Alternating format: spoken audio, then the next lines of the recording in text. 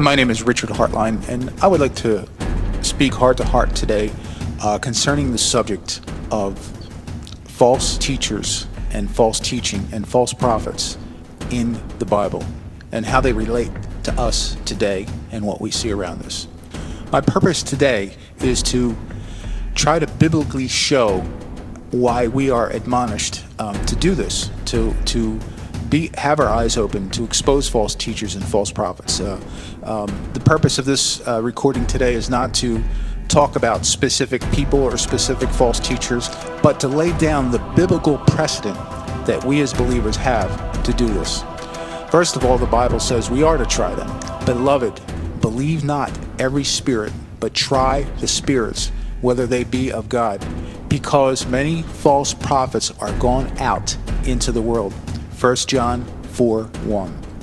The church at Ephesus was commended because they had tried them which said they were apostles and are not, and you have found them as liars. That's in Revelation chapter 2:2.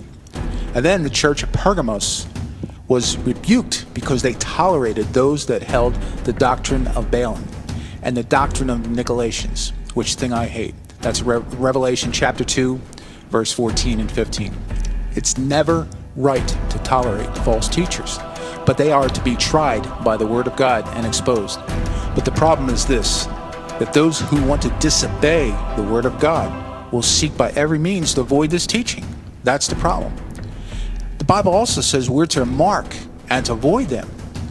Now I beseech you, brethren, mark them which cause divisions and offenses contrary to the doctrine which we have learned. Doctrine which we have learned.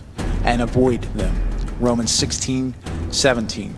And I just want to reiterate that the purpose of this recording is not to specifically name any false doctrine or false teachers in this particular recording, but it is to give the biblical precedent that it's not only okay, but it's commanded for us to do.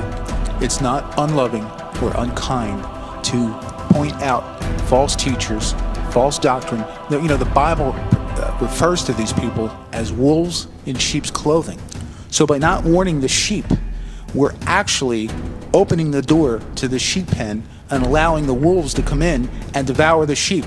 What we're saying is, come on in, Wolfie, Wolfie. I got some lamb chops for you to eat. The Bible also says we are to rebuke them face to face or any way we can. Therefore, rebuke them sharply, that they may be sound in the faith. Titus 1:13. You know, this was written to Titus because there were those who were going from house to house, subverting whole households with false doctrine. This is very similar to what is going on today in the church as far as Christian broadcasting and Christian TV, and much of the silly doctrine that's coming across the airwaves into these households. You know, a good meaning for discernment is this. Discernment is not knowing the difference between right and wrong. It is knowing the difference between right and almost right. In the Gospels, there are 14 scripture references to in reference to false teachers, false doctrine, and false prophets. 18 in the epistles. So do you think it's just a little important? Do you think that somebody should be at least paying attention to these things? You know, if something's in the Bible once, it's important. If it's in there twice, it's very, very important. And if it's in there 3 times, it's over the top. But 14 times in the Gospels and 18 times in the epistles, I think it's important. Beware of false prophets who come to you in sheep's clothing, but inwardly are ravenous wolves. You will know them by their fruits. Also, Jesus said, not everyone who says to me, Lord, Lord, will enter into the kingdom of heaven, but he who does the will of my Father who is in heaven will enter. Many will say to me on that day, Lord, Lord, did we not prophesy in your name? And in your name cast out demons, and in your name perform many miracles. And then I said, and then I declare to them, I never knew you, depart from me. So we could be building great churches, we could be missionaries, we can be Christian broadcasters, have great TV shows, record albums, famous artists, and none of that matters. What matters to Jesus? He who does the will of my Father in heaven. That's what's important to Jesus. And that's what's in the scripture. And that's what the church in America is missing. 2 Peter chapter 2, verses 1 through 2. But false prophets also arose among the people, just as there will be also false teachers among you, who will secretly introduce destructive heresies, even denying the master who bought them, bringing swift destruction upon themselves. Many will follow their sensuality, and because of them the way of truth will be maligned. One more scripture here from Ephesians 5:11 through 13. And have no fellowship with the unfruitful works of darkness, but rather reprove them. Now, the thing about reproving people and bringing to light, this is often labeled as unloving, unkind. Who are you to judge? You're dividing the body of Christ. And this has nothing to do with what Scripture says, because the Scripture says any unfruitful work of darkness, we're to expose them, not cover them up and just sweep them under the carpet. This is Paul talking in Acts. Take heed therefore unto yourselves and to all the flock, over which the Holy Ghost has made you overseers. This is a charge to shepherds. Listen to this real closely. To feed the church of God, which he has purchased with his own blood. For I know this, that after my departure shall grievous wolves enter in among you, not sparing the flock. Also, even among your own selves shall men arise, speaking perverse things, to draw away disciples after them. Therefore watch, and remember that by the space of 3 years I ceased not to warn you, every one, night and day, with tears. So I think it's clear, I think it's so evident that we are to expose false teachers and false doctrine. Now, here's the biggie. Are we permitted? Are we commanded? Or are we forbidden to name false teachers and false prophets by name? You know, many mistakenly believe that it's wrong to expose error and then to name the guilty teachers, but they are wrong according to the Bible. I want to give scripture for all this, and I don't like to usually use antidotes, but I would like to use this one. If there was a child molester living across the street, and your child was going to that person's house, I'm going to tell you name and address and to avoid him. I'm not going to look at you and say, hey, beware of child molesters. I'm not going to name the name because I don't want to hurt them. So to not name a false teacher who is deceiving somebody, they're being deceived, would be ridiculous. All right? But let's see what the Bible has to say about it. Paul himself named Peter publicly. Peter was guilty of an unscriptural practice. He was mixing the law with grace, and here it is. But when Peter was come to Antioch, I withstood him, Paul said, face to face, because he was to be blamed. But when I saw that they walked not uprightly according to the truth of the gospel, I said unto Peter, before them all, in front of them all, if thou, being a Jew, lives after the manner of the Gentiles, and not to the Jews, then why do you compel the Gentiles to live as the Jews? Galatians chapter 2, verse 11 through 14. In 2 Timothy chapter 4, verse 10, Paul named Demas for loving the world. For Demas has forsaken me, having loved this present world. Paul also named Hymenaeus and Alexander. Paul told Timothy to war a good warfare, holding faith and good conscience, which some have put away concerning the faith, and have made shipwreck, of who is Hymenaeus and Alexander, there they are, the names, who I have delivered unto Satan, that they may learn not to blaspheme. This is in 1 Timothy chapter 1, verses 18 through 20. Paul also named Hymenaeus and Philetus. He told Timothy to study that he might be able to rightly divide the word of truth, but shun profane and vain babblings, for they will increase unto more ungodliness, and their word will eat as does the canker, of who Hymenaeus and Philetus, who concerning the truth have erred, saying that the resurrection is already past, and overthrow the faith of some. This is in 2 Timothy chapter 2, verse 15 through 18. Paul also named Alexander the coppersmith. Alexander the coppersmith did me much evil. The Lord reward him according to his works, of whom be thou aware also, for he hath greatly withstood our words. This is 2 Timothy chapter 4, verses 14 through 15. John also named Diotrephes, I wrote unto the church, but Diotrephes, who loves to have the preeminence among them, received us not. So in conclusion, I think it's safe to say that the Bible not only teaches, but commands us to expose false teachers, false prophets, and false doctrine, and name those false teachers and those false prophets by name when necessary. This is Richard Hartline, loving you enough to tell you the truth.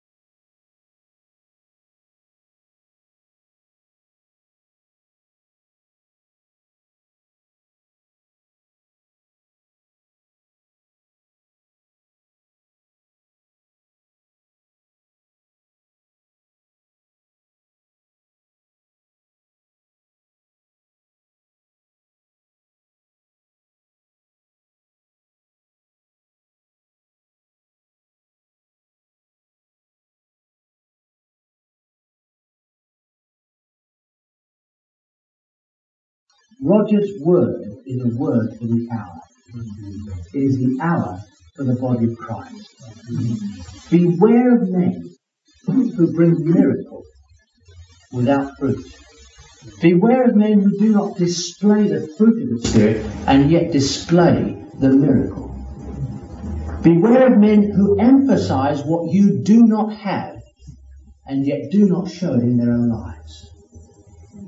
Beware of the man that says that we do not pray enough and yet by his own life and by his own answers to prayer does not lead you into prayer. There are wolves around. They're going to emerge. When they see there's something worth getting hold of, when they see that there's been something born here, wolves are going to emerge and they're going to seek to lead the sheep away. And they'll do it either by deceit and by the use of miracle or by condemnation. This fellowship has already been saved from one such man as Roger has talked about 2-3 years ago. We refused to open the door of this fellowship and we refused to open the door of all the fellowships that we were related to. In 3 weeks, I may have told you this before, in 3 weeks that man had gone round other fellowships and there were 8 cases of immorality in 3 weeks. Why? Because the man had a powerful prophetic gift which covered up deceit in his heart. But Morris and myself smelt that man out and we did not allow him through that door. So put your trust in your leaders. Put your trust in the household group leaders. We have opened the door to Roger. We believe that he is of the same spirit, that God has dealt with him. Young man though he is, God has laid ministry upon his heart. And as leaders, I just want to say this tonight, every one of us who lead in any way, as wives to our children, as husbands to our families, as local house group leaders to our groups, as elders to the fellowship, as ministries to the nation, we are the doors, just as Jesus was the door. And let us open ourselves up to the good that God is bringing. Let us always be ready to receive from outside, but let us beware of letting anything in. In 1946, Charles Price said, one of the best healing ministries that we've seen, he said that there was going to come a spate of miracles that would damage the body of Christ almost beyond repair. But after that, there would come a true awakening of God that would be greater than anything that the church has ever seen. I believe we are being prepared for such a time as that. Not because we're anything, but because He is everything. And He is going to be manifested through us. Let's just say, hallelujah. Father, the hour is late, but we want to be delivered, A, from the pressure of having to stay when we know we ought to go. We want to be free to be able to leave a meeting. And we also want to be delivered from the tradition of having to finish at 10 o'clock, Lord. We want to be able to finish at 9, quarter to 11. So, Father, we thank you for this time tonight. We thank you for our brother's ministry. We receive it. We embrace it. And we ask that you will establish the doors of our homes, of our fellowships. That whole households may not be subverted by false teachers, but that we are truly covered in these days. Not smothered, Lord, but covered. Bless the elderships. Bless the husbands. Bless the wives. Bless the teenagers that are emerging into leadership of the young. Bless each and every one. Bless the musicians. Let them be doors. Bless the prophets. Bless the practical workers, Lord, that we each one might take up our place, and that in this way you might restore the supernatural element of the church. I know, Lord, we know, Lord, that it's the age of restoration. We're going to see it flooding in. We can't force it. We can't squeeze it out. We've tried, Lord, but you are restoring. The hour is coming. Hallelujah. When you're going to manifest your glory in your house. And we're not in it because of that, Lord. We're in it for the eternal blessing and joy of being with you. But we know you're going to manifest that power. So be with us now, we pray, in Jesus' name. Consolidate what's been said. Yes. Amen. Amen. Roger's word is a word for the hour. It is the hour for the body of Christ. Beware of men who who bring miracle without fruit. Beware of men who do not display the fruit of the Spirit and yet display the miracle. Beware of men who emphasize what you do not have and yet do not show it in their own lives. Beware of the man that says that we do not pray enough and yet by his own life and by his own answers to prayer does not lead you into prayer. There are wolves around. They're going to emerge. When they see there's something worth getting hold of, when they see that there's been something born here, wolves are going to emerge and they're going to seek to lead the sheep away. And they'll do it either by deceit and by the use of miracle or by condemnation. This fellowship has already been saved from one such man as Roger has talked about 2-3 years ago. We refuse to open the door of this fellowship and we refuse to open the door of all the fellowships that we were related to. In 3 weeks, I may have told you this before, in 3 weeks that man had gone round other fellowships and there were 8 cases of immorality in 3 weeks. Why? Because the man had a powerful prophetic gift which covered up deceit in his heart. But Morris and myself smelt that man out and we did not allow him through that door. So put your trust in your leaders. Put your trust in the household group leaders. We have opened the door to Roger. We believe that he is of the same spirit, that God has dealt with him. Young man though he is, God has laid ministry upon his heart.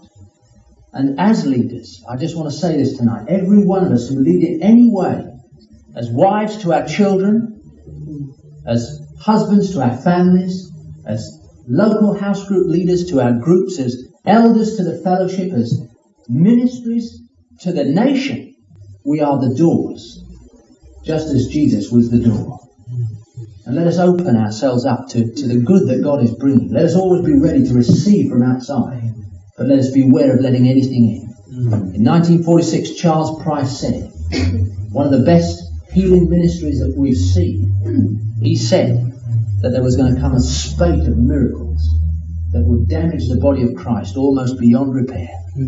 But after that, there would come a true awakening of God that would be greater than anything that the church has ever seen.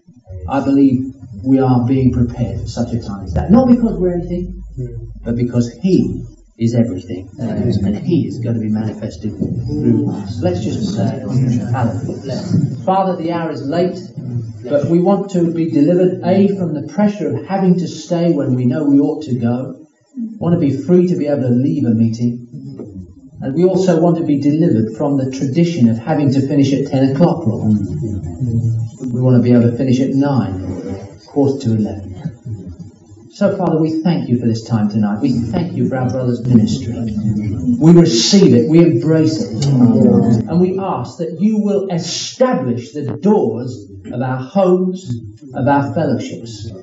That whole households may not be subverted by false teachers, but that we are truly covered in these days. Not smothered, Lord, but covered. Bless the elderships. Bless the husbands. Bless the wives. Bless the teenagers that are emerging into leadership of the young. Bless each and every one. Bless the musicians. Let them be doors. Bless the prophets. Bless the practical workers, Lord, that we each one might take up our place, and that in this way you might restore the supernatural element of the church. I know, Lord, we know, Lord, that it's the age of restoration. We're going to see it flooding.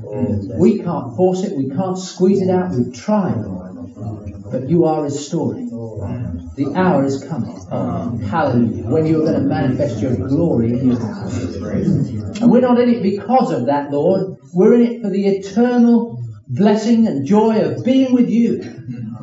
But we know you're going to manifest that power. So be with us now, we pray, in Jesus' name. Consolidate what's been said. Yes. Amen. Amen.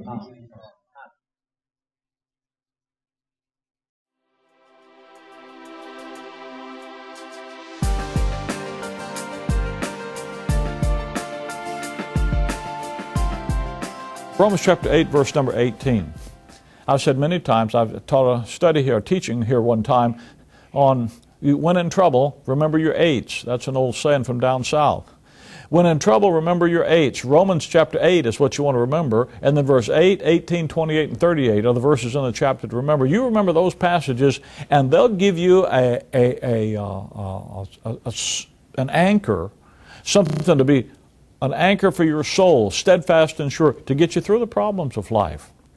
I want you to look at verse 18, Romans 8, 18. For I reckon that the suffering in this present time are not worthy to be compared with the glory which shall be revealed in us.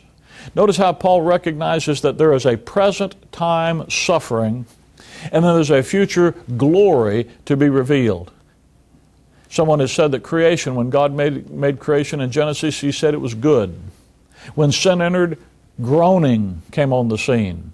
And then one day it's going to be glory. The glory, verse number 20, verse number 19, he says, For the earnest expectation of the creature waiteth for the manifestation of the sons of God. For the creature was made subject to vanity, not willingly, but by reason of him who has subjected the same in hope. Because the creature itself also shall be delivered from the bondage of corruption into the glorious liberty of the children of God. God has a liberation plan for creation. For we know, verse 22, now watch this, that the whole creation groaneth and travaileth in pain together until now. What God's Word says, if you live, the Lord tarries, and you live a natural life, you're going to groan and travail. There's going to be suffering and pain and ultimately death in your future. We know from experience, we know because God's Word tells us that the whole creation groaneth and travaileth in pain. Look around you. The songwriter said, change and decay, all about I see. Now you've got preachers that'll come along and tell you, yeah, but that won't be true of you if you're a believer. Because if you're a believer, God will come and He's going to heal you, and He doesn't want you sick, and God doesn't want you to be the health and wealth stuff. He didn't want you to be sick. He didn't want you to be in poverty. And so God will, once you trust Jesus, God will work in your behalf and get rid of that. You know what that is? That's balderdash. Somebody needs to get on a program like this on a television and tell you that is just a bunch of hooey. Now that's Alabama talk, I understand, but I bet you understood it, didn't you? You know what it is? It's a lie out of the pit of hell is what it is. Because it takes people in desperate straits, reaches into the pool of their emotions, gets a grip on their heart, twists it, and just sucks out the life. And you know why preachers tell you that? They tell you that primarily to get you money. They tell you that primarily to get your support, to get you on their team. And the money might not be dollar bills, it might just be your influence. But that's what they're after. Why do I say that? Why would I come on here and make such a bold, arrogant sounding statement? I'm not trying to be arrogant. I am trying to talk to you plain, put it waist high right across the plate where you get it. I don't want you to think I'm saying the same thing everybody else is saying, because when you preach God's Word rightly divided, you aren't saying what religion is saying. And you aren't saying what the trumped up form of religion, the religionized version of Christendom, called Christendom, is saying. Verse 23, watch it carefully. Romans 8:22, we know that the whole creation groaneth and travaileth in pain together until now, and not only they, but ourselves also, which have the first fruits of the Spirit. That's believers, filled with the Spirit of God. Even we ourselves groan within ourselves, waiting for the adoption, to wit, the redemption of our body. There is a healing program for the members of the church, the body of Christ today. It's called the adoption. It's called the resurrection. It's called the moment when Jesus Christ comes and changes your mortal body, your vile body, and fashions it like unto His glorious body. Now, until the moment of the resurrection, change and decay and all about you can expect to see. You know why you get physically ill? You know why physical sickness comes into your life? It's not because God is mad at you. It's not because God doesn't have you on His heart. It's not because God hasn't prepared anything for you. It's because we live in a fallen creation.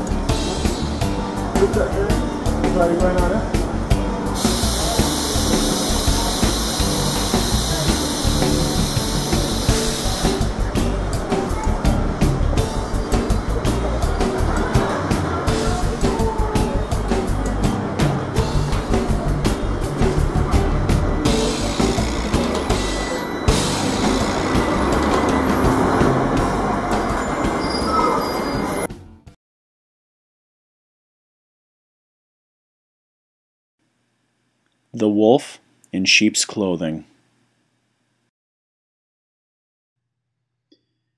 A wolf found it very difficult in getting to the sheep because of the vigilance of the shepherd and his dogs. But one day it found the skin of a sheep that had been flayed and thrown aside. And so it put the sheepskin on over its own pelt and walked down among the sheep. A lamb began to follow the wolf in sheep's clothing around. And so the wolf led the lamb away from the others and made a meal of her. For many days he was successful in tricking the sheep, and he had many hearty meals. Appearances can be deceptive.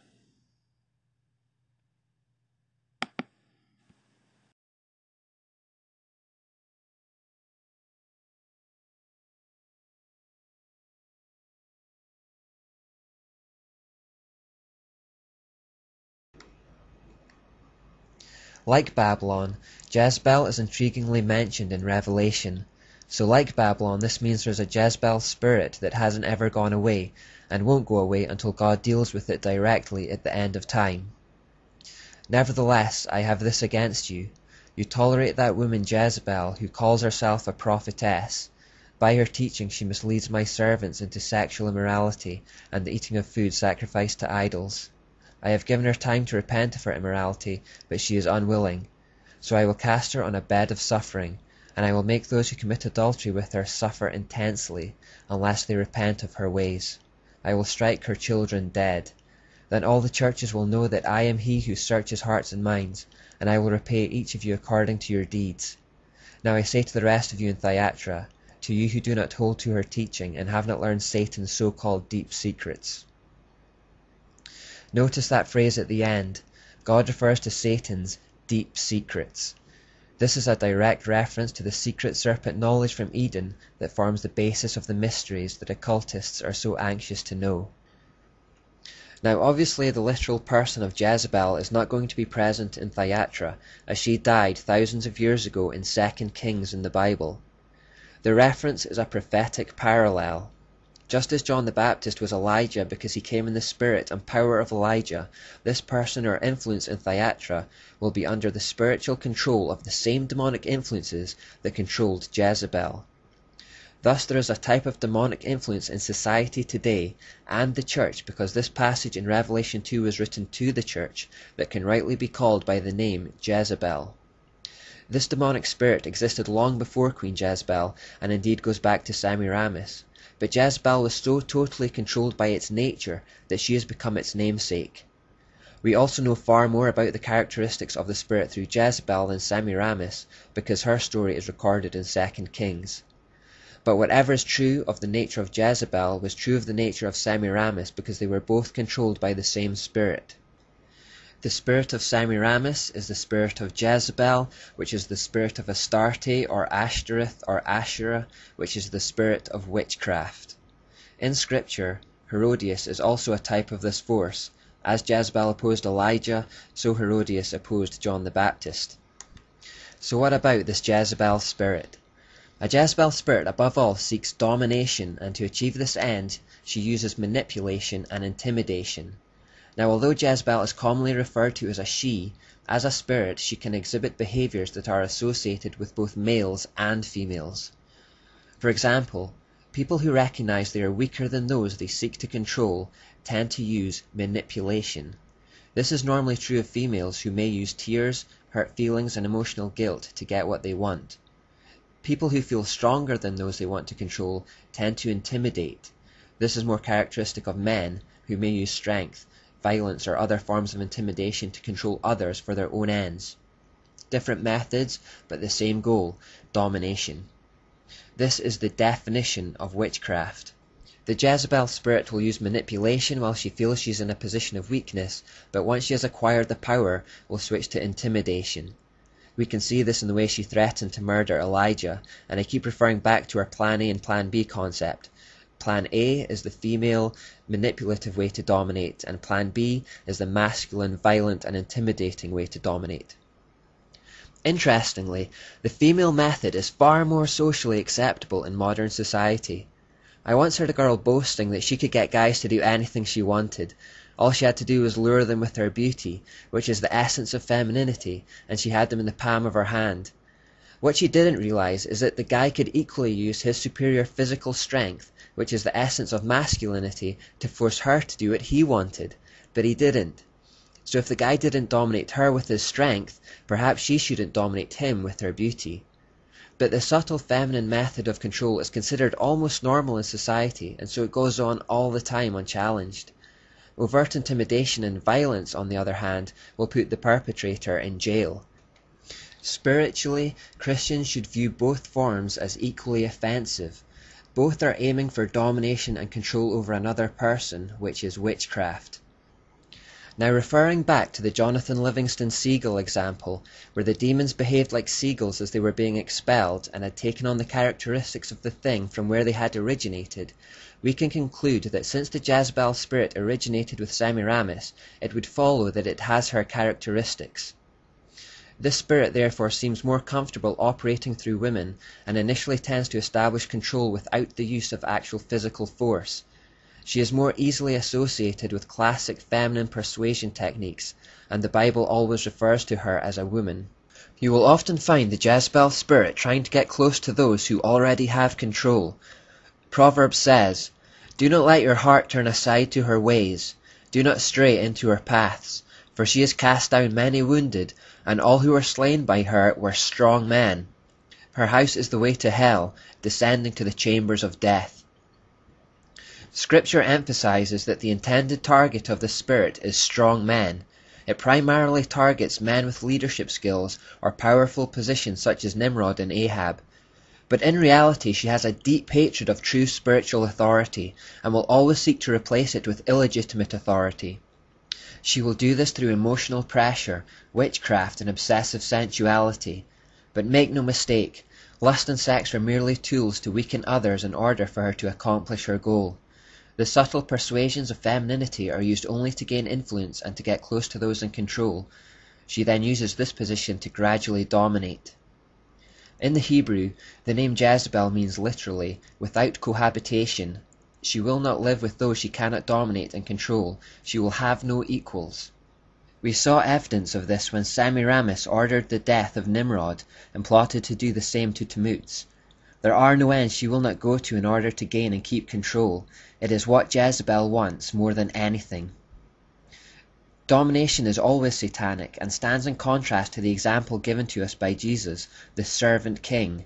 who being in very nature God, did not consider equality with God something to be grasped. Even when Jezebel appears to be submissive, it is usually out of carefully wrought plan to gain influence. In 1 Kings 21:8 we read, Jezebel wrote letters in Ahab's name, and sealed them with his seal, and sent them to the elders and nobles of the city. This tells us that she prefers to remain concealed in the background while she manipulates situations and leaders, a hidden hand behind the public figure, just like Satan is the king of Tyre, pulling the strings behind the prince of Tyre. The power of the spirit of Jezebel should not be underestimated. For 7 years God had carefully and miraculously protected Elijah from Ahab's armies. God had even commanded ravens to feed him in the wilderness. He had supernaturally met all his needs. In the Mount Carmel showdown, Elijah called down fire from heaven and resoundingly defeated and killed the priests of Baal. All Israel fell at his feet in repentance, worshipping the true God. Elijah was one of the mightiest prophets of God that the world had ever seen. He was vindicated and victorious. And yet it took a single threat from Jezebel to send Elijah spinning into anxiety and even depression. He fled to the desert and begged God to kill him. Think about this, because naturally speaking it makes no sense. Elijah enjoyed supernatural protection for 7 years, watched fire fall from heaven, saw his enemies defeated, and still Jezebel could bring him to this condition with a single threat. This is an example of Jezebel's power to intimidate and strike fear into the hearts of men, causing them to withdraw. Jezebel will try to steal your vision. Jezebel will even make you depressed and anxious when there is nothing significantly different in your circumstances. And if there are difficult circumstances, this spirit will tell you that they are insurmountable, impossible, and overwhelming. Jezebel will make you feel like dying when in reality you are God's man of the hour. Spiritual life may seem irrelevant and pointless. You may lose the desire to pray and the faith to try. Demonic voices will tell you it's all hopeless. You may suddenly find yourself in unreasonable anxiety, fearing tragedy or death, pessimistic and cynical. Much of what is called depression is actually Jezebel. Jezebel wants to paralyze with fear, condemnation, depression, apathy, or whatever it takes until we withdraw.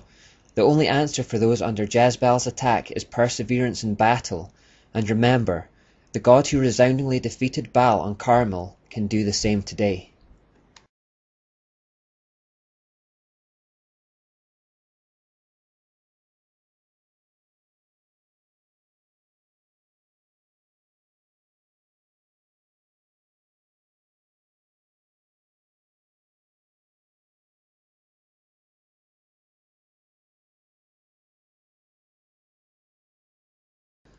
Immediately after Israel was established in the promised land of Canaan, it was governed by a system of judges, and God was considered to be their supreme ruler or king. But by the time of 1 Samuel, the people started to demand a human king in order to be like the other nations around them. In spite of God's warnings about this, they persisted with the request, and God obliged. The first human king was Saul, who was soon replaced by David, and this takes us into the book of 1 Kings in the Bible, where the subsequent succession of kings are documented. These transitions of leadership led to a downward spiral and the eventual division of Israel, and throughout it all we see a constant invasion of Baal worship over the years. Satan was still going with Plan A at this point. The pivotal figure was King Ahab, and just as Nimrod's importance was hinted at by the extra attention given to him in Genesis, the same can be said of King Ahab in the book of 1 Kings. The writer makes sure to elaborate on his reign and to tell us his story in greater depth than the other kings. The Bible says of Ahab that he did evil in the Lord's sight, even more than any of the kings before him. This guy was the worst of the worst. There had been bad kings before, but no one touched Ahab. Not only this, but he married a woman called Jezebel, who was the princess daughter of Ethbaal, Canaanite king of Tyre and Sidon, and priest of Astarte. You couldn't get a worse combination of titles, and clearly this was not the kind of family the king of Israel should have been marrying into. For a people that God was intent on keeping undefiled and pure, this marriage would pose significant problems. As expected, soon after their marriage the pollution began. Ahab established a temple for Baal and an Asherah pole in Israel for his wife's sake. An Asherah pole is basically an obscene phallic symbol, otherwise known as an obelisk. But Queen Jezebel was not content to simply allow the worship of Baal and Asherah concurrently with the worship of Israel's true God. She was determined to eliminate worship of the true God altogether. She embarked on a campaign whereby most of God's prophets were killed, and in their place were installed false prophets for Baal and Asherah. She successfully controlled Ahab, implemented idol worship, and had him build a temple in their honor. As a result, the biblical record shows Israel plunging from the heights of David's glorious and godly reign to the depths of the pagan idolatry and Satanism under Ahab, and this was in many ways Israel's darkest hour. Satan was very close to winning God's chosen people to himself, once and for all. The apostasy of Israel was almost complete. The foundations of godliness were fast crumbling. The judgment of God was forthcoming. Now, do Ahab and Jezebel remind you of anyone? They were virtually identical to Nimrod and Semiramis. It's almost as though Satan thought to himself that since this tactic had worked so well in Babylon, it might just be the one that would finally clinch victory in the battle to subvert the Israelites. Like when a play or shot works particularly well in sports, you're tempted to use it again in the hope it produces the same result. This is what he was doing.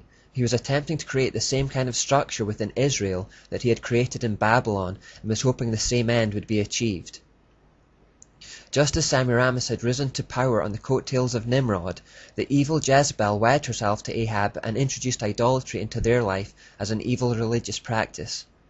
This was probably not a marriage of love. Rather, it was a spiritual and political affiliation designed to merge two different kingdoms. Just as Semiramis had an insatiable lust for power and would go to any ends to retain it, even killing her husband and plotting to kill her son, we see the same kind of spirit in Jezebel, a lust for power, control, and domination. Given her background in Baal worship, where sex acts and licentious living was exalted as a way to tap into the power of the gods, she would have had no qualms about sleeping her way to the top. Ahab, king of Israel, was completely subdued and dominated by Jezebel. Israel was now full of pagan shrines, filled with priestess prostitutes, servicing the worshippers. The sexual lure was more than the men of Israel could resist. By Jezebel's influence, 10 million Israelites left the worship of God for Baal and Ashtoreth. Only 7,000 people in the entire nation were not swayed by her control. This is how close Satan came to claiming Israel and thus removing the last remaining barrier between him and world domination. God, however, as always, had a man for the job, Elijah. Jezebel had killed most of God's prophets but hadn't managed to get her hands on Elijah yet, and it was he who God used to turn Israel back from the brink. It all took place on Mount Carmel, a direct showdown between God and Baal.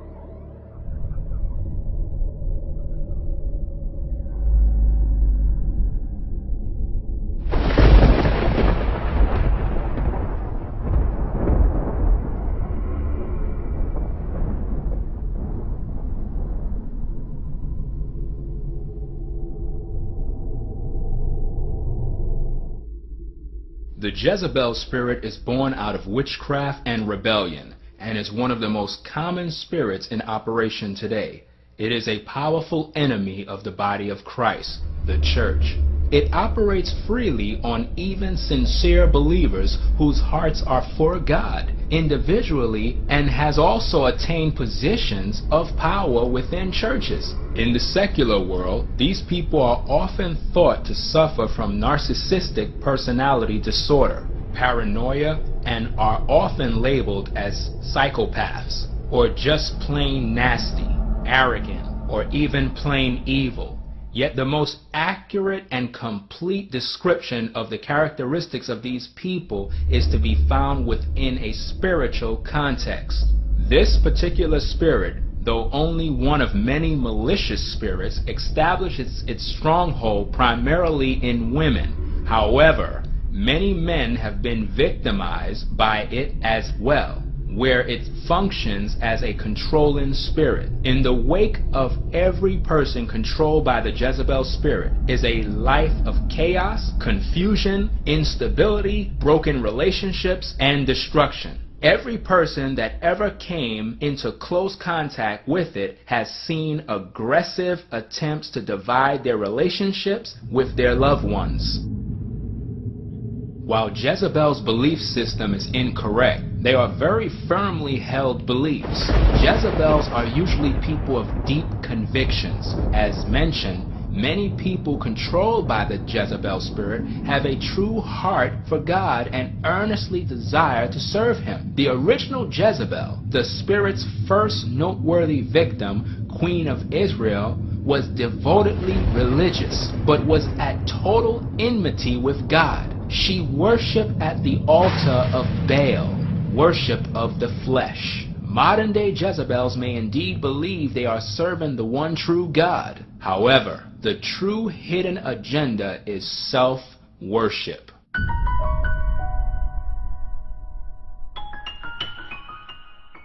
As Fushia Pickett points out in her book, The Next Move of God, the Jezebel spirit's mission is to kill the prophets, as it tried and often has throughout time. The goal of the victim is usually quite different: to gain identity, glory, recognition, power, and satisfy the need for acknowledgement and worth from others. In other words, the praise of men. Matthew chapter 6, 2, 5, and 16. This is an outgrowth of desire for love and self-worth we all have, with the wrong focus, self.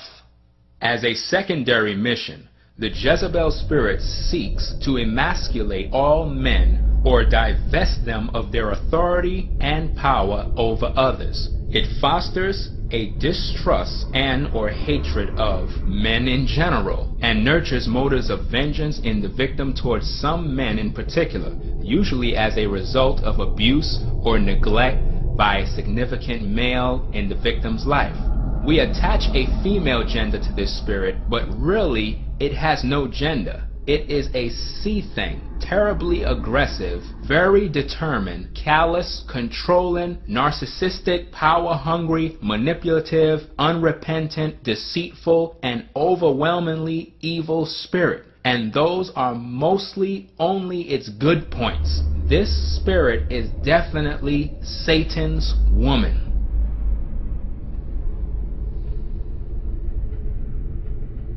Probably most deceiving to many is that Jezebel was religious and did religious things. She was the daughter of Ethabel, meaning with Baal. She converted her husband Ahab to follow Baal. Ahab married her against God's command. The name Jezebel specifically means without dwelling or habitation. A true explanation of Jezebel can clearly be described as the worship of self.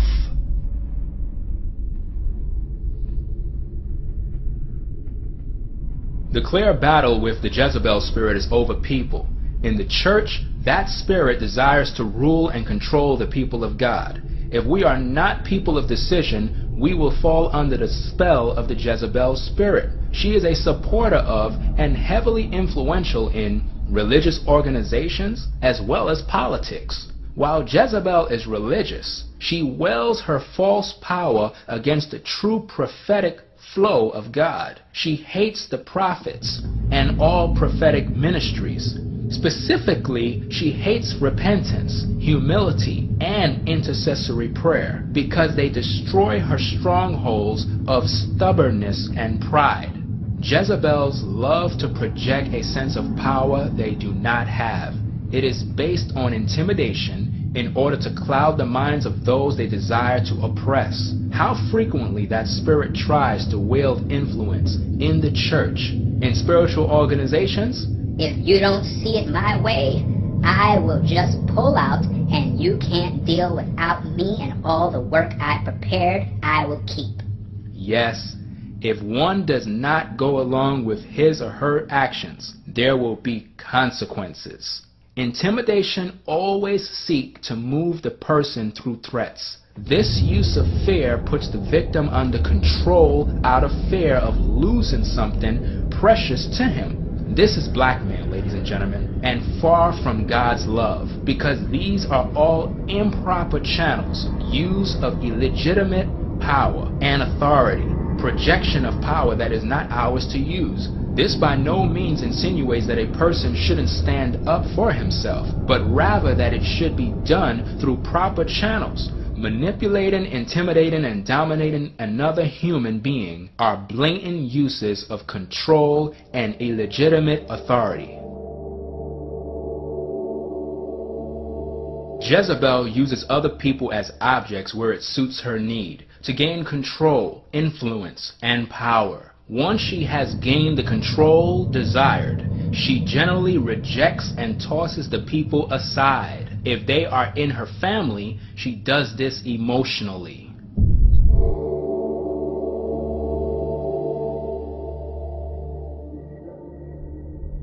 Jezebel displays angry, vicious, and sometimes violent behavior when opposed. She will turn on the one who refuses to do her will or submit to her, especially if she has been successful in manipulating this person in the past, frequently with vicious, berating verbal attacks aimed at humiliation. The emotional damage caused by these outbreaks can be devastating to the one at whom she directed her wrath. This is often the source of terrible emotional wounds for her children and spouse. When this angry behavior happens in public, it often exposes the true spirit in operation to others who may have been previously deceived. No is the operative word for Jezebel. When those in spiritual authority say no to her, she is ready for war.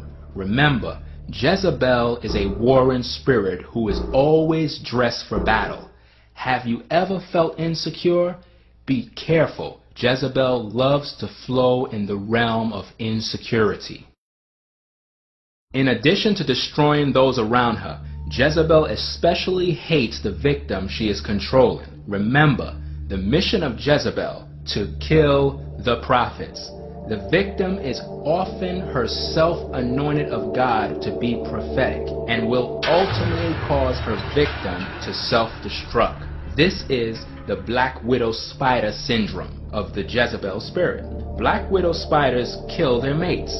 In the spirit realm, there are two implications. One, the Jezebel seeks to kill the male authority figure or prophet, and two, she seeks to kill her victim, which is mated to her when Jezebel takes control of their life.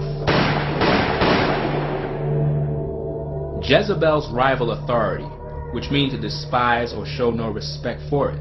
Building on fear of authority, especially since men are frequently the authority figures who originally hurt them, coupled with rebellion, she hates anyone placed in authority over her and seeks to destroy them and take their power. An early manifestation in childhood is a lack of respect for self or others and no respect for positions, either theirs or others. Jezebel is a classic backstabber. She will smile at you, give you a hug and a kiss, and then, as soon as you turn around, stab you in the back, repeatedly, with vigor, enjoying every wound she inflicts. She is a most vicious and devious spirit. Beware.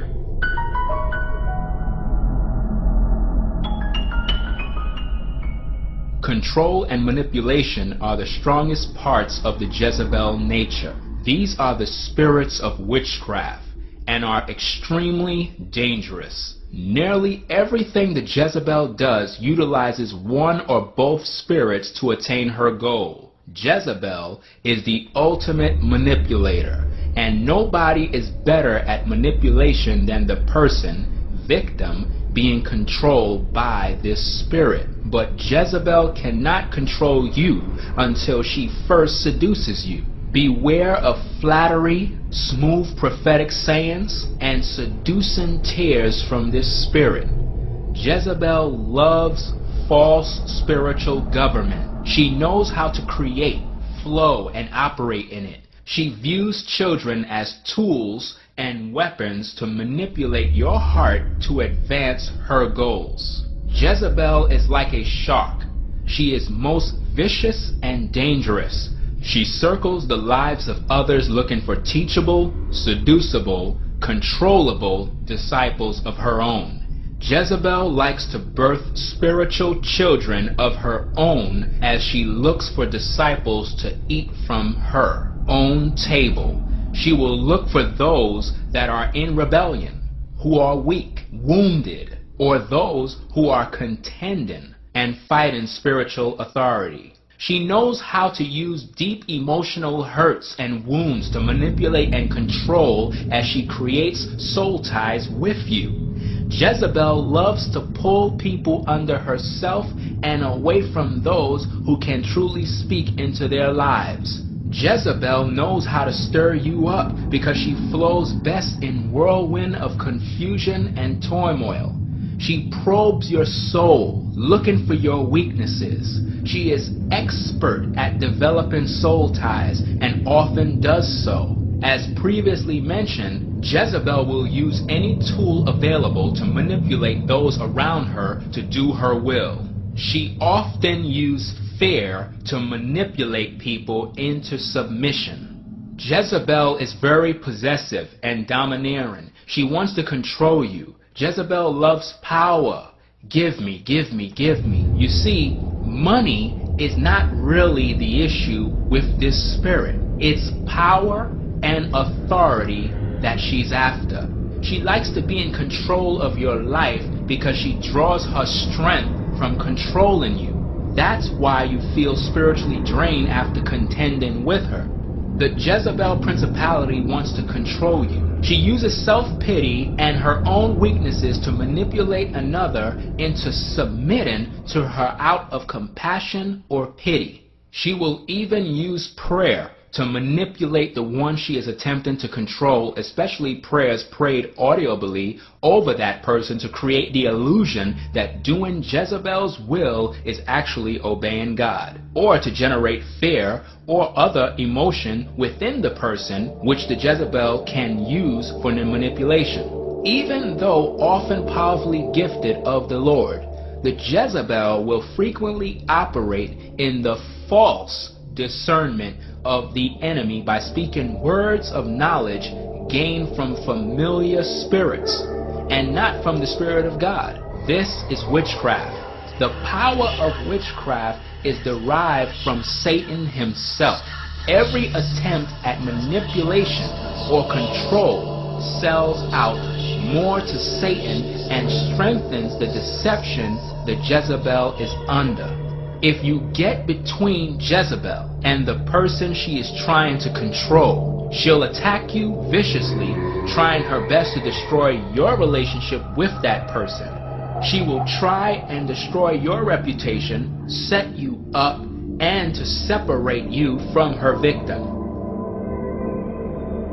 Jezebels are attracted to people of power like moths to a flame. She'll connect herself with presidents, people in the media, people who have money, people of power. Often, a very intelligent, efficient, attractive, and even blatant Jezebel can be found serving at the feet of prominent leaders, even in the church. The deception and or seduction of the Jezebel is often so successful that the leader does not recognize who is at his right hand. The Jezebel's true desire is to wrest the power from the person being served. If that person is prophetic in nature, the actual mission is to destroy them by any means available, destroy their credibility, undermine their authority, discredit their ministry, cause them to fall in sexual temptation, etc. The Jezebel is extremely bossy by nature, though subtly with the low-profile type. She is easily offended if her authority is questioned, and will often respond with extreme anger at even the slightest offense. Two things have always plagued the church: control, and desire to dominate. This power struggle has always divided and short-circuited the power of the church. The most cunning and yet most common way the spirit of Jezebel controls and operates is through manipulation. Manipulation is used in several ways, such as flattery, self-pity, hinting for something, etc. The use of manipulation to extract money is also used to fulfill one's own purpose. Ammunition too is another issue. Jezebels are continually collecting ammunition. They acquire information that they can use against you in case they ever begin to lose their grip of power. All of what they collected, they would use against you without mercy and give it to others so that they can exploit it in the public to give you a bad self-image. Jezebels demand worship from others, the queen bee syndrome. She must have dominance and control in her home. Other family members must exist to please her. For example, people that carry the Jezebel spirit are looking for people to basically praise them, to always be in support of what they're doing, to always be at their beck and call, to always be the yes man when they need something. You can't say no to this spirit. If you say no to Jezebel, there will be a major problem. So anytime the spirit of Jezebel is around, she will always want people to surround her with praise and attention that keeps her lifted at the forefront of everyone's mind. Many times the ones that carry the Jezebel spirit talk non-stop. They have a need to feel power and authority, and they will do anything to achieve it. They feel they know more than anyone, therefore they dominate all conversations. Jezebel used talking as a form of control. In a typical conversation, he or she does all the talking, whether it is about sports, the weather, or the kingdom of God. Because of this form of control, he or she is unable to receive input from anyone in his life. All conversations with him is one-sided. You are doing the listening. And if ever there is a break and you want to say something, the Jezebel switches off and does not hear you. One of its sly ways to slip away once confronted is to try to confuse you by changing the subject 5 times in 1 minute. Confusion keeps them undiscovered and unexposed. Therefore, it is impossible to converse with a Jezebel in logic. They would write several pages dealing with all sorts of other situations than the one you are confronting them with. The context would be so vague that no one would understand head or tails. If it is in conversation, they would simply talk nonsense to dilute and confuse you, never responding to your question. In this situation, one has to repeat the question and ask them only to respond to that question. They never do. They never will. This is very important for Christians to understand, because when dealing with and confronting a person who carry the spirit of Jezebel, they will always run from questions.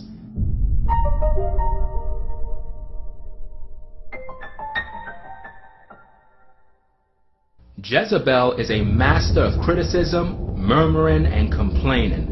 Often those whom she is at enmity with are deliberately cursed in a conscious effort to punish and bring them back in line, to bring them back under her control.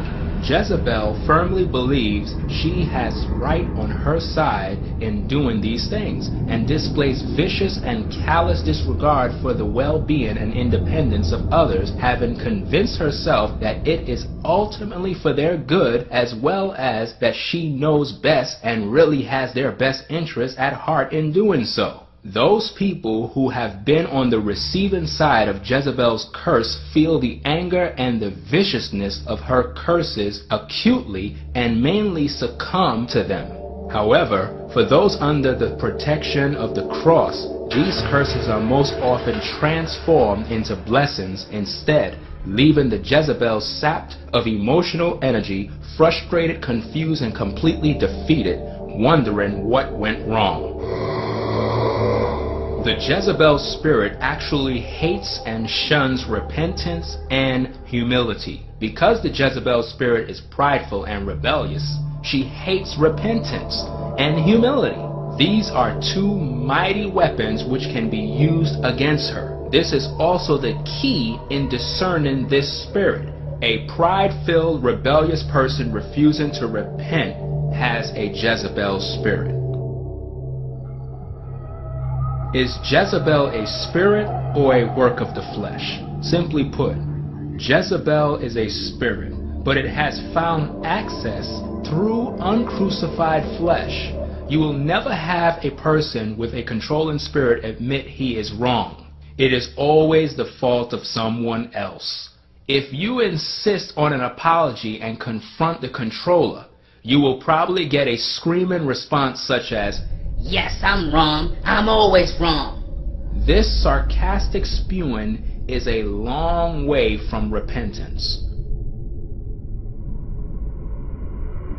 Her expectations of others are always unrealistic because others cannot meet her demand for complete submission. If they do try, she despises them and casts them aside when she has what she wants out of them.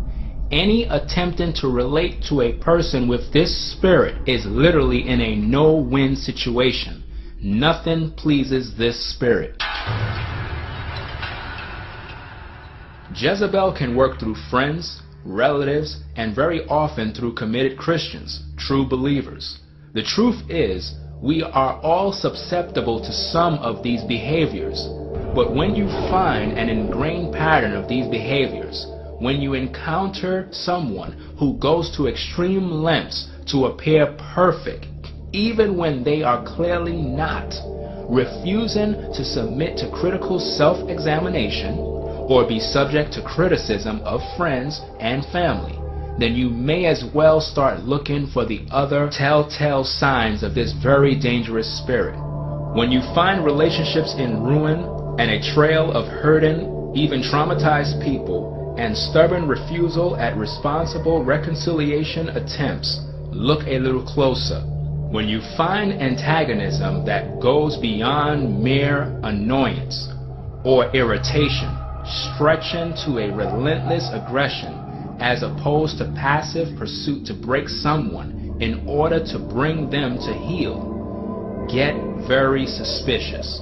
When you are sent several messages bearing messages of intimidation, fear, and discouragement, with the repeated reminder that you will never hear an apology and that you will only be allowed back into the fold or their terms, know that Jezebel has sent her messengers to see you.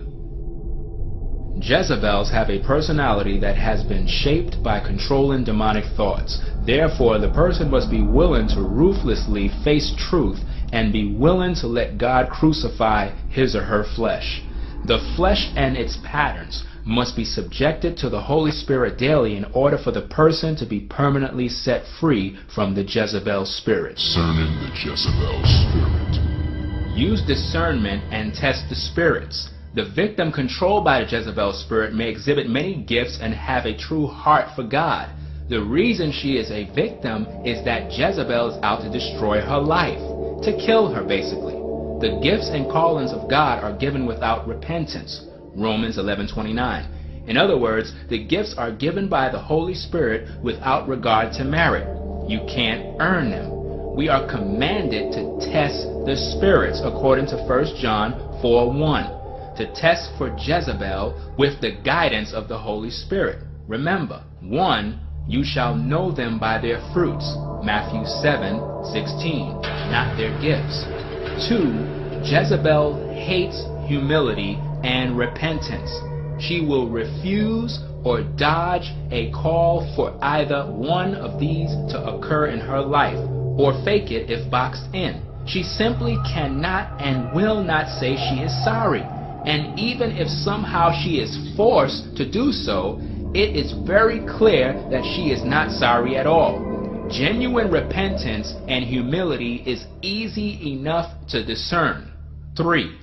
Easily apparent in any Jezebel is complete selfishness, a total lack of empathy for others, though at times these emotions are feigned, but it's not real concern. 4. The characteristics, personality, and methods of operation will usually manifest themselves openly at times. The seducer is often blatantly obvious to everyone except the person being seduced.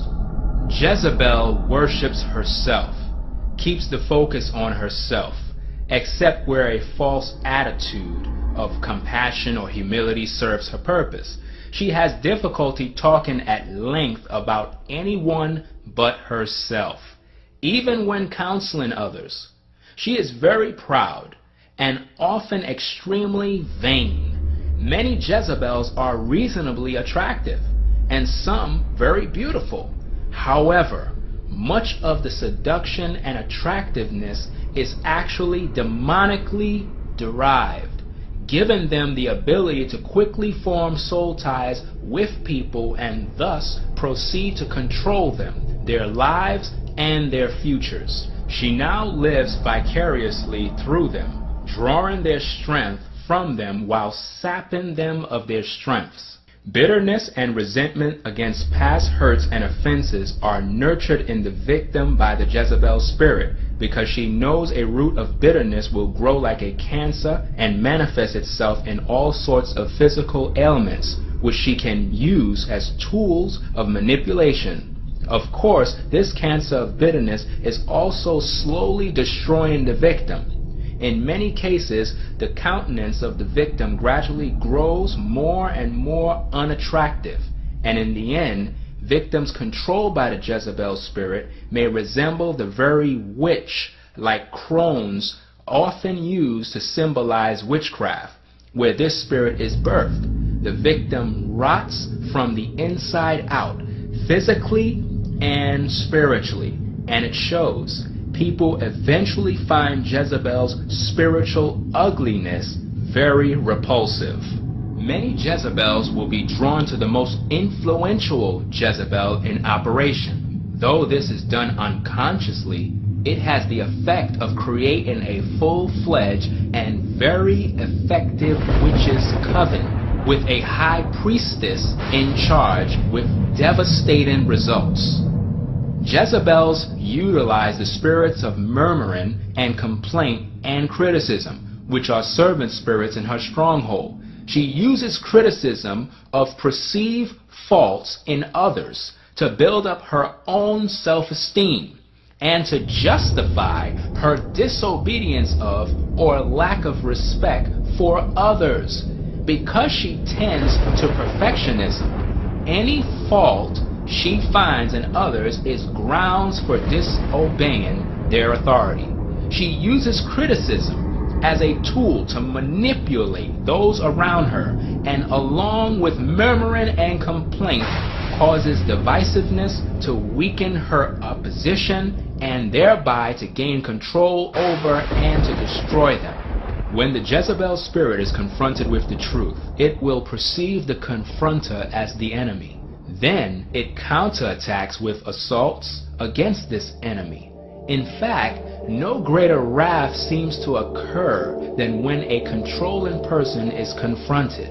This person will never admit guilt or relinquish the sense of power and will retaliate against the confronter. Defensiveness is a common reaction when a suggestion is made.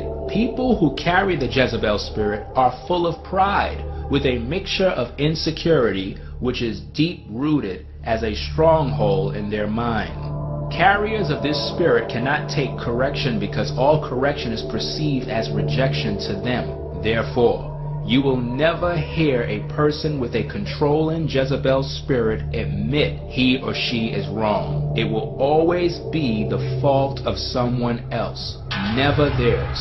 Never is there confession of guilt or true remorse. The Jezebel spirit is in contrast to the will of God.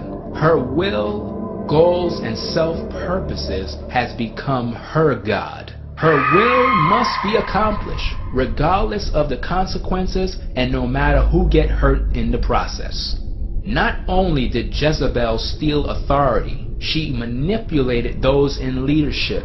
She used lies, distortions, and many other forms to get her way. The Lord waits for someone to confront those who carry the Jezebel spirit. Many succumb to the Ahab spirit and simply turn their heads from the tactics out of fear. They reason that, after all, she is very religious and popular and works hard in the church. Or, what would people think of me if I confront her? The greatest weakness among leaders today is the fear of confrontation. They want peace without paying the price of confronting the manipulating and controlling tactics of those who carry the Jezebel spirit. If you confront someone with the Jezebel spirit, they'll make accusations at you and call you bad names and every evil name in the book. You will see hatred like you never seen before. This will even come from people who greatly appreciate you and your calling. They will quickly make you out to be a bad guy by telling others that you're a false prophet, a false teacher. Your ministry is a lie. They'll spread hate. They'll tell others, don't buy your tapes, don't buy your videos, don't even support their ministry. They're false. And convince them to not listen to anything you teach or say. People with this spirit will always act and carry themselves the same way when confronted. Sometimes carriers of the Jezebel spirit become temporarily remorseful and appear to be friendly or on your side, but soon she'll go right back to her controlling tactics the minute she or he don't get what they want. When it comes to prayer, she would be praying for her own agenda. There is no power in that. True fervent intercessory prayer causes hearts to change from pride to loftiness to repentance and humility. Nothing brings a greater death blow to the spirit of Jezebel.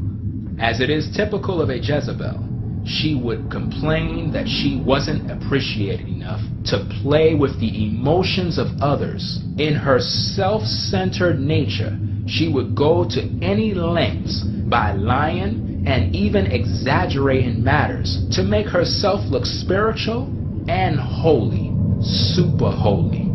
After all, when being self-centered, no one is as important as they are. Jezebels would state again and again that their decisions was the result of much prayer and fasting. She knows how to garner sympathy from others by knowing how to cry at the drop of a dime and fool almost anyone in sight. Don't let her tears fool you. They're designed to play with your emotions so that you can be on her side. She's very good at gathering people on her side to feel sorry for her. As for the Ahab spirit, it is known to abdicate his authority. It bespeaks of a mindset that avoids confrontation and denies fault. The spirit of Ahab is very weak and fearful. It loves its position but fears confrontation.